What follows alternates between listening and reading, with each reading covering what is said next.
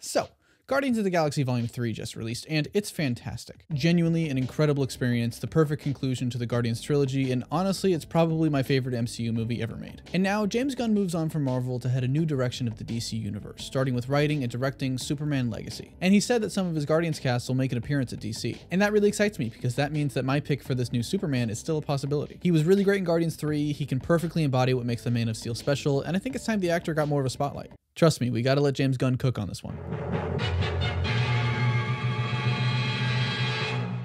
This video is brought to you by FlexiSpot. To make these videos, I spend a lot of my time researching, writing, editing, making thumbnails, and so because of that, I end up at my desk for the majority of the day. But studies have shown that sitting for long periods can lead to back pain, obesity, and even heart problems. And so I was so excited when FlexiSpot sent me their E4 dual motor electric standing desk. And I'm gonna be 100% honest with y'all, I love this thing. I'm used to working at a smaller space, so my setup has had to be pretty minimal. It's honestly just my laptop that I've got propped up on a stand, but this desk is absolutely massive. I got the 60 by 30 inch desktop, but it comes in a variety of sizes, and the sheer amount of space that I've had to work on has been really great. My old desk was so small and wobbly that I wasn't able to really do any writing or typing on it, but the FlexiSpot is so sturdy and stable that I'm able to work at it for hours. It was super easy to put together, the motors are super smooth and quiet, and the display tells you exactly how high up the desk is, and there are 3 preset buttons that make it easier for me to go from sitting to standing. And there's even this little timer that I can set to remind me to stand up every once in a while when I'm at the desk. So if you're in the market for a standing desk, check out my link in the description and get this one for yourself. Again, this is the E4 model, but they offer a ton of different options that are all great. And thanks again to FlexiSpot for sending me the desk and sponsoring this video. I've always enjoyed the Guardians movies. I've always thought that they were great, and I've always recognized the things that made them great, but I was never like in love with them as much as a lot of other people were. I honestly had more of a connection to Gunn's The Suicide Squad more than anything else. And so believe me when I say that Guardians of the Galaxy Volume 3 is genuinely incredible. It's my favorite of the Guardians trilogy, far and away my favorite MCU movie to date, and it's up there in terms of my favorite comic book movies of the past decade. I'm not joking when I say that a CGI raccoon made me cry like I was a goddamn baby. That's how good the movie is. Any issues that I've had with the quote-unquote MCU style are completely gone. It feels so personal and handmade. Every single shot in the movie is gorgeous and filled to the brim with directorial intent. It's just overflowing with creativity and artistic freedom, full of fantastic prosthetics and practical effects whenever it can. And it's definitely been a treat to see James Gunn's directorial style shift over the past few years, from the Guardians movies to the Suicide Squad to Peacemaker and now this. The jump might seem a little bit inconsistent between volumes 2 and 3, but I really liked that it kind of mirrored Gamora's story honestly in the movie, and I've loved seeing him grow as a creator, and it makes me all the more excited for his Superman. And the other thing that excites me about Gunn directing Superman is who he's going to bring in from other projects. James Gunn is known for casting his friends in his movies either as cameos or with parts written specifically for them. There are some people that have given him shit for this, but it's something that I've always respected about him. A film set is a place to form relationships and friendships, and Gunn finds people that he connects with and knows he works well with so that they can make the best possible product together. It's really no different than Christopher Nolan using Cillian Murphy in half of his movies, or Scorsese and De Niro, or Tarantino and Sam Jackson. The relationship between a director and an actor is really special, and I like that Gunn emphasizes that and doesn't just relegate them to someone who reads the lines. Now, I don't really see too many of the main cast of Guardians coming over and becoming main characters at DC. At most, we might see people like Chris Pratt in a villain or cameo role, but nothing super major. But there are people that Gunn puts in nearly all of his movies, like Michael Rooker, Nathan Fillion, his brother Sean, and his wife Jennifer Holland. Most of them were already part of the Suicide Squad and Peacemaker. Actually, they all were, but who knows after this reboot how much of that's going to stick, so I think it's super likely that we'll see them play at least some part in his Superman. I think Michael Rooker will be a really good Bibbo, or maybe even Perry White, and it's now more possible than ever to see Nathan Fillion make the jump from voice actor to live action for Hal Jordan, depending on the direction they want to go with that character. Pom Klementieff, the actress that plays Mantis, is also super close with James, and is basically a shoo-in for at least some part in Superman or DC. She can make a fun Mercy Graves, or I see some people mentioning her for Lois, and I really like that idea. But the Guardian that I most want to see make the jump to the DC universe is Dave Bautista. No joke, Bautista is one of my favorite actors working today. He was incredible in Knock at the Cabin, Glass Onion, Dune, Blade Runner 2049. He always disappears into every single role that he's cast in and genuinely enjoys the art of acting, not just being a movie star or being famous. And I want to give him the chance to shine in a big role completely different from Drax. I see a lot of people fan casting him as Bane, which I'm not really the biggest fan of, since if you ask me, Bane very much needs to be played by a Latino actor, but I think Bautista would be an incredible Lex Luthor. Not only would this be a huge change of pace for a lot of general audiences compared to its performance as Drax, but it would also be a stark contrast to the other depictions of Lex we've seen in the past. That kind of rhymed.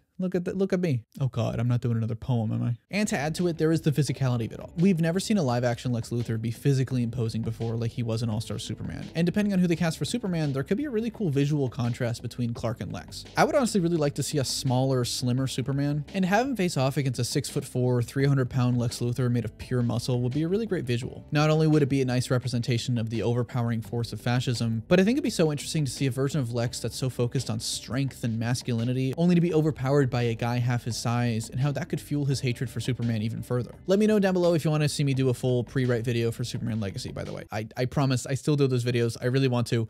I'm just very tired. I've seen some pushback to the idea of Gunn directing a Superman movie, but personally, I've always been on board. I mean, if this movie is going to be so important to the future of DC, then I would hate to see James pass off his script to another director, especially since at first he didn't even want to make a Superman movie until he had a truly special direction he was going to take it. Some people say that Gunn's style doesn't fit Superman, but I don't really agree with that. Sure, his style of humor is pretty distinct and pretty well known, but there's more to a director's style than just making jokes. I mean, even just on a surface level, like all the flight scenes and action scenes with Adam Warlock in Guardians 3, like that was perfect if you ask me. But also, Gunn has famously injected so much heart and love and empathy into his comic book adaptations, whether that's its Guardians movies or the Suicide Squad or Peacemaker. Despite being so focused on humor, they all still put such an emphasis on real, genuine human emotions, usually ones of hope and positivity out of darkness. The character of Superman may seem like a bigger jump from Guardians compared to something like the Suicide Squad, but that empathy and that heart is still the same. This is a story about compassion. It's about the power of compassion, the power of empathy, and hopefully a little bit of that will soak up. And the thing that really sold me on this was Rocket's story in Guardians 3. The movie put such a big emphasis on Rocket Raccoon, and in my opinion, quickly turned him into the best character of the entire MCU. His story is filled with so much pain and anguish, the subject matter so dark and disturbing. Chiwetel Ejiofor as the High Evolutionary is absolutely incredible. He's one of the most despicably evil and hateable villains I've ever seen in a superhero movie, and his story and what he represents is fundamentally a personification of a lot of really dark,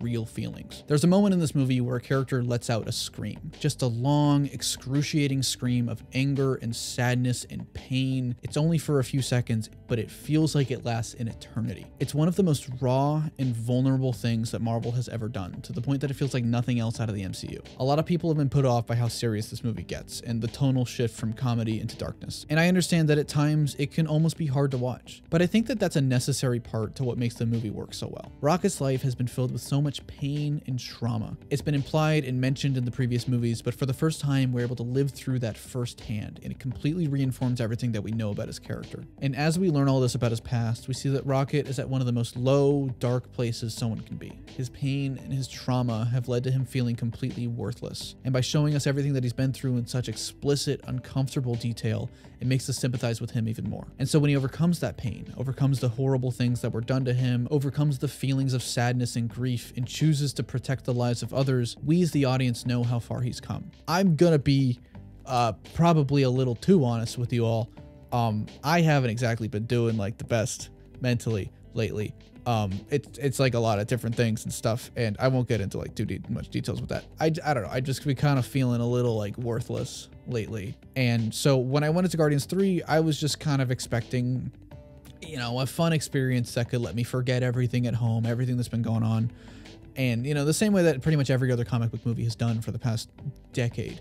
You know, just fun escapism. Instead, I saw the story of someone who feels worthless, someone whose life has been nothing but pain and suffering, who still does the right thing and proves to himself and to everyone around him that his life is important. The core of the Guardians of the Galaxy as a concept is people rising above their pain, rising above their circumstances, and helping those around them, and proving that nobody is worthless. And it's this emotional core of Guardians 3, the single character arc, the single plot line, that one message, that all life has meaning, that proved to me that James Gunn is the perfect pick to make a Superman movie. I always hope for one thing when people go to see a movie. I hope that when they go to see a movie, when they walk out of the theater, they love the person next to them a little more than what they felt about them when they walked in. Maybe they feel a little bit more hopeful about what this world can be than when they walked in. But there's one more thing, above all else, that proves without a shadow of a doubt that James Gunn is the right man for the job.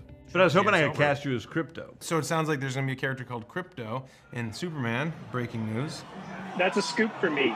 Yeah, it is a scoop, I guess. That's what I'm talking about! That's why he's there, baby! That's why he's the GOAT! The GOAT! But what did you think of Guardians 3? And do you think James Gunn is a good pick for a Superman movie? And let me know down below what Guardian actor you'd want to see make the switch to the DCU and what character they should play. If you like this video, be sure to hit the like button and subscribe. Special thanks to Ands, Already Done It, Codemaster, Cabbage Boy, Cassidy Bond, Chicken McDoofus, Cosmic Tragedy, Dan the Dreamer Shill, DJ Ricky 08, Eden Kenna, Iron Ninja, Jake Selig, Jonah, Corey's Not Fresh, Lime Spice XL, Logan Triplet Films, Spectacular Clyde, Tim Neufeld, Troy Says Biorager is Lame, Tyler Goodrich, Josh Kapoor, Zachary Stonebreaker, and Zero to Hero 148 for being spectacular fanboys on my Patreon. This has been TroyBoy17 coming at you live. Be responsible, and I'll see you around.